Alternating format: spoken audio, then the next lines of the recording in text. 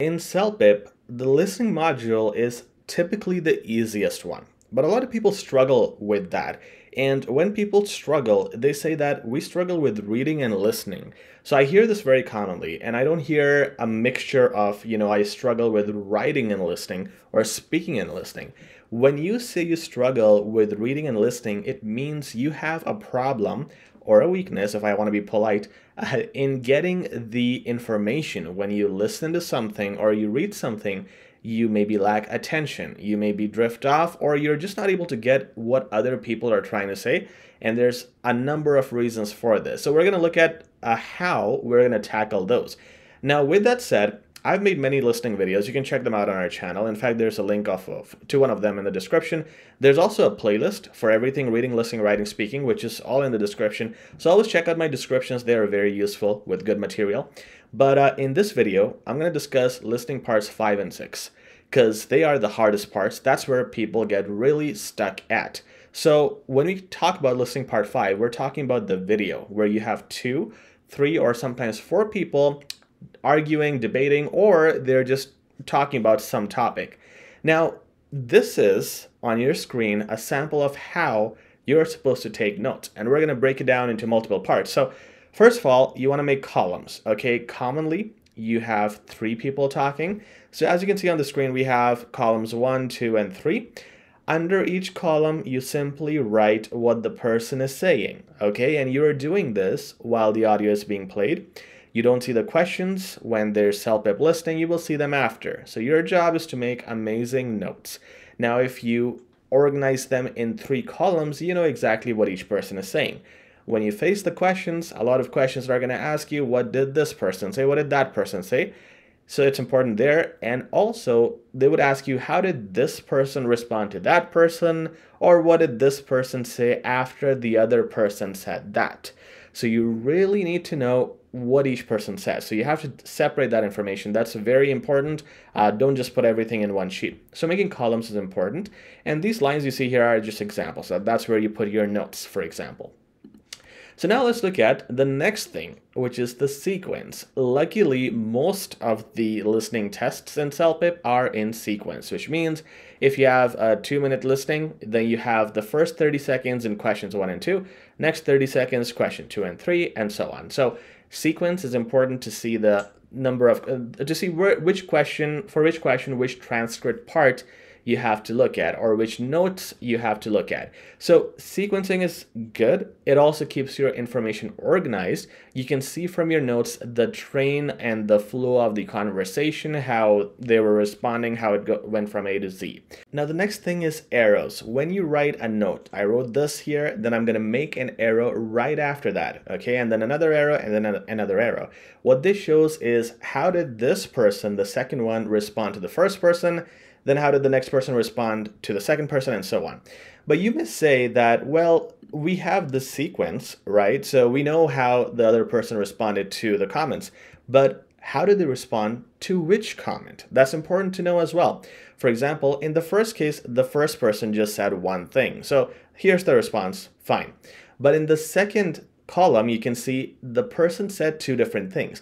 This could be 2 separate sentences, it could be 2 different points, 2 arguments, whatever.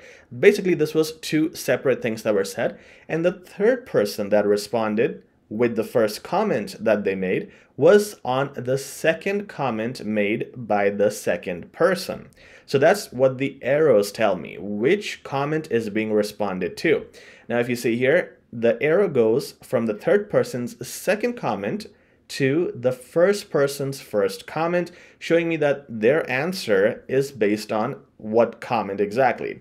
So doing this is helpful. Why? You get questions asking you, how did this person respond to the other person when they said this? Or what does Sally think of Mark's something? And then that something would be one of the comments, and then you want to see how Sally responded to that. So making arrows helps you really well in, again, understanding it and getting the answers to those questions if they ask specifically for those things. One thing I want to mention, I didn't make a PDF for it, but I just remembered I should have maybe. Some people write here, guy with glasses or lady with red shirt and so on. Don't waste your time, okay? You can see that. You will never forget that, most likely, unless you have really bad observation. most likely you will see that. So no need to write those things. And yeah, just save your notes for what is being said. Okay, but that is again important to remember because they also ask you, what did the guy with the red shirt say? What did the lady with the glasses said? So make sure you look at who is saying what. But again, if you have these columns, you know that Sally is the one wearing the red shirt, Mark is the one with the glasses, so it's not that hard. Coming to part 6, now we're in this territory with part 6. Part 6 is viewpoints. So here is where people debate, they have different points of view. It could be two. Usually it's 2 points of views, okay? It's like one person is really negative about something, the other person is really positive. If that's the case, you make 2 columns. However, in this case, what I'm trying to show you is 3 different points of views that were discussed, for example. And what happens is there's, for example, talking about overfishing, okay? We're discussing that. And there's this person, this group that really supports it, and these are all the points for that. And then they talk about the other group that does not support it. And see how I am only on the left side of my paper? I'll tell you later why this is important. So I'm talking about or writing notes on everything that this opposite group is saying. So I'm writing here and then I continue on the right side of the page. Okay, so I'm continuing here. And now they introduce a third group. So I now make a separate column for them. This is literally the lines you're going to make in the exam to separate information. So now this is the third column for them, and this is what the neutral group says. So now I have my notes. When I see the questions, I'm super organized. I know that this one is positive, this is negative, and this is neutral. And when I get questions like who said what, or how did this person disagree with that person, or what's the neutral opinion, I know which column to look for. It's also in sequence, so it keeps me really well organized. Now, why I did everything on the left side of the paper is because sometimes at the end, your paper is about to get full. In between and during the listening, you cannot ask for another paper. If you do, you're just going to miss a lot of time when they're speaking, and sometimes the invigilator is slow in providing the piece of paper. So we don't know how long the listening is going to be. Let's just make sure we have enough room on each side. So that's why we're not using the whole paper. At the same time, by doing this, it's way more organized than if you were to do a few points here, then a few points here, because if you do that, you don't see the sequence. The sequence should be top to bottom, okay? So you do a few notes, and then the other notes are going to go at the bottom, and then continue here. It's much better than doing notes here, and then going down. It's going to be very hard to read. And again, notes are supposed to be small sentences that give you hints. They're not long sentences, so they should be occupying half the page. If you write long sentences, you will run out of time because you just don't have that time. Remember also, don't just rely on writing everything, because it's impossible in part 6 that you will be able to write everything. They're going to be fast, and no human can write that fast, okay? So you want to make sure you use your memory as well. You have to write a lot of things, but also remember the things that you were not able to write. It does require multitasking, but you have to use a combination of your memory and your notes to remember what was said to answer the questions later. Finally, draw pictures too. Don't just write things, draw pictures. They are faster than writing sometimes. For example, if they tell you, this one has to be these many millimeters and this much length, you have to write those things down. You won't remember the numbers. But you can make pictures when, for example, this person says overfishing is killing a huge population in this large area of river, and if we go there, then we might not have any fish at all. Instead of me writing all of this, I could just draw like 2 wavy lines indicating that there's water, put a fish there, just a quick fish like an oval sign, and just put a cross on that.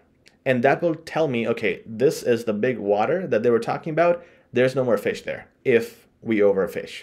See how fast that is instead of me writing the whole thing. So use pictures as well, not only in part 6, but in all the parts. However, very importantly in part 6, because that is where you have to find strategies to remember with memory, take pictures and take notes to get all that information, because it's going to be the fastest listening part among all 6. All right, so do remember these strategies for parts 5 and 6. They are the challenging ones in listening, but if you can overcome them using these strategies, you should be okay, and you should be scoring a good mark in the CELPIP test. If you need more tips and tricks, check out the link in the description for our CELPIP 15-hour course at a 20% discount. If you go there to the chat, if you have any questions, you can ask us via chat or email. You also have reviews, class videos, a lot of great content in that course, so check it out, and we'll talk very soon. Take care.